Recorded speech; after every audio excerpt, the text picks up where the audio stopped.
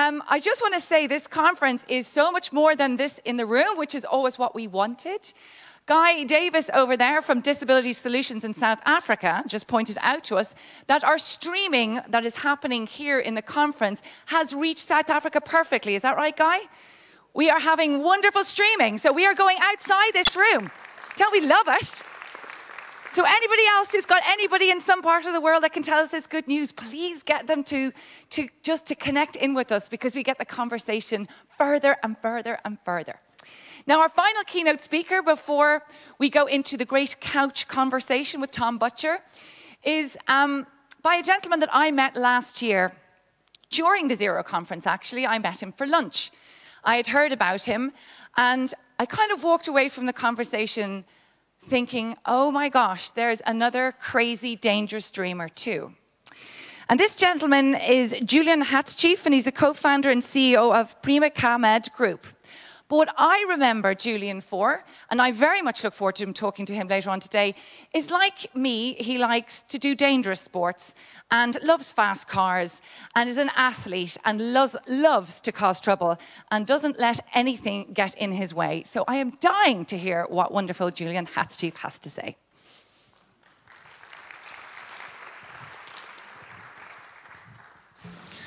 Well, thank you, Caroline. Dear ladies and gentlemen, you see a very privileged man up here. First of all, because I have the opportunity talking to such an honorable audience like you are. Secondly, because I may look back on a very fulfilling, exciting, beautiful life despite being disabled. Besides being visually impaired, my sight is less than 2%, caused by a juvenile macular degeneration. Well, I experienced this when I was 7 years old, and from this time on I could still read a bit, and then it's with a magnifying glass, and then it was less and less. But I was raised in Innsbruck, a little city, very sporty city with two Winter Olympics in Tyrol, in Austria, in the mountains. After my high school, I graduated in business administration. Started out in the civil service in the the provincial government, and after some years, founded my own company. Started this from scratch with some partners. As a one-man show in those days, 26 years ago. Now we own and operate 5 private hospitals, rehabilitation centers, outpatient clinics. We employ around 1,800 people, and I own another group. It's the Humano Care. That with this company group, we operate several nursing homes, entities for people with special needs, and some rehab centers with another 600 people. Well, work is not the only thing I do. I've been very lucky. I skated in the Austrian national team, was in the speed skating team, participated in the World Championships. Well, later on, I got the opportunity to race in skiing, in the Paralympic skiing, at World Cup, Euro Cup. Participated in Sestriere, Torino in the 2006 Paralympics. I climbed the highest Austrian mountains and abroad, and skied with a helicopter in the Canadian Rockies. Toured around the world with my family, went to safaris to Africa, or with my son, the canoe in a tent in the Swedish wilderness. So, a really exciting life. And, well, how was this? Well, and it shouldn't be finished that soon, I hope so. So how was this possible? Well, my loving mom and a very challenging dad my two best friends, my brothers, gave me a very good environment, secure environment when I was young. I met the right persons at the right time, at the right place, obviously. I was very lucky throughout my life. Was born on a Sunday, maybe that helped. And I believe it's attitude.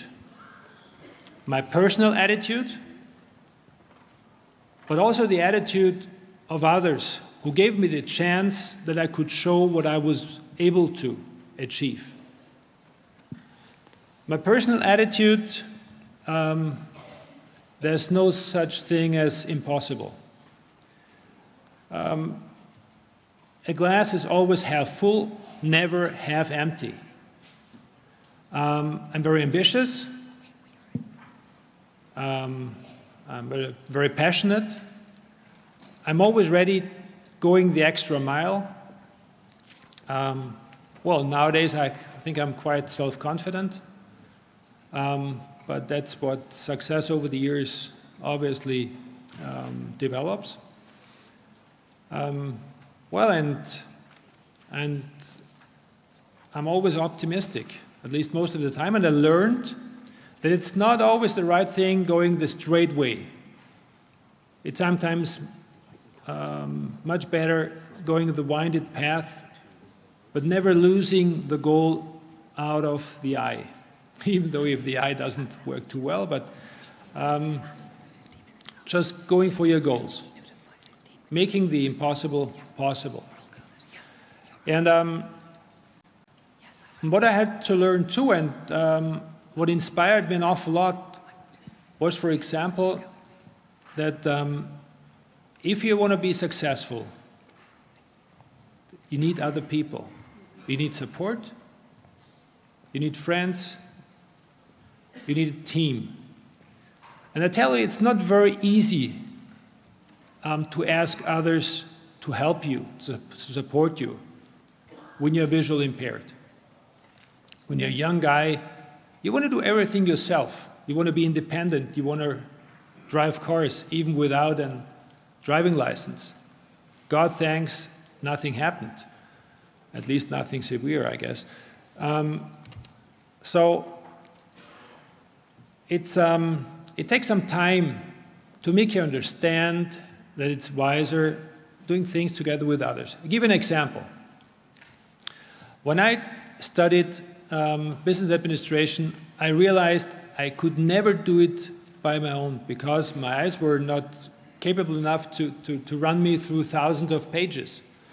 So what I did is I asked some friends of mine, well, why don't we organize a learning team? You read the pages to me, and I will summarize them and try to put out the nutshell, what's most important on this page. So they could make the notices. And we all four went through the studies, and we were actually excellent students. So they realized it was helpful for them, making even the better marks. And for me, it was the only chance to go through my studies at all. So I needed them really, but somehow we created a win-full profit, a win-win situation for all of us. And that's what I think is so important, to create those win-win situations. And as you, as officials, as entrepreneurs, as employers, you should realize that people with a disability, that they are capable to do enormously much. That diversity is great in a company. That collaborating with different talents is great. And so what we need is, on the one side, certainly role models like Caroline Casey, maybe somebody like me, but we need those role models of employers like Cisco, and others who are here in this conference and around the world, who are willing to give people with a disability a chance, but not only due to their corporate social responsibility they feel, but because they realize that's a windful profit for their enterprise. When I look into my own company, by the way, here you see green too, so that's our company colors, by the way. We're on the beginning of a journey to bring more people with a disability into our company. And what we realized at the very beginning, first of all, we have to tear down the barriers in our head. It's not so much the barrier going over stairs or taking a lift instead of going over stairs. It's a barrier up here that you have to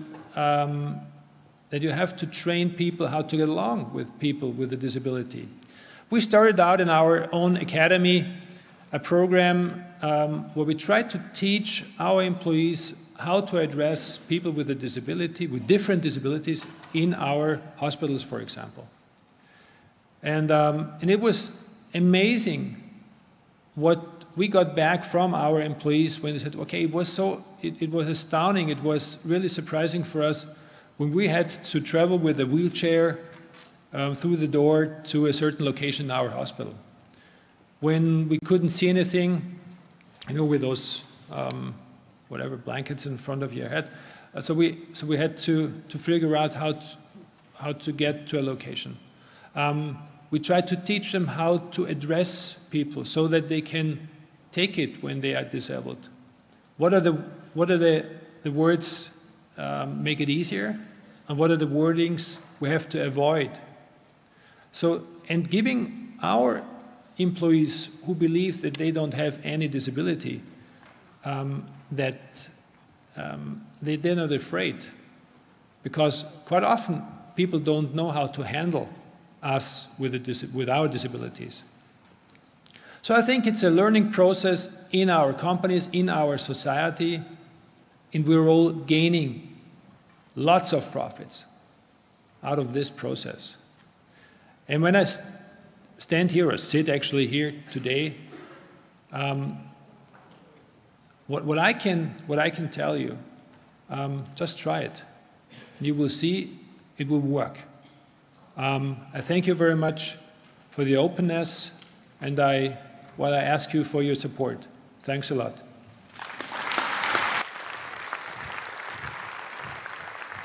Thank you, Julian. Sorry, I'm just running up the centre. Thank you very much. I definitely warn against me being a role model for anybody. No, not at all, unless you want to get yourself in trouble a lot. What I do think is hugely important is actually business leader role models. We need to see more business leaders. And Julian, with your business leader hat on, this is powerful. Can we go out and get all your friends to think like you do? That's how we make the connections happen.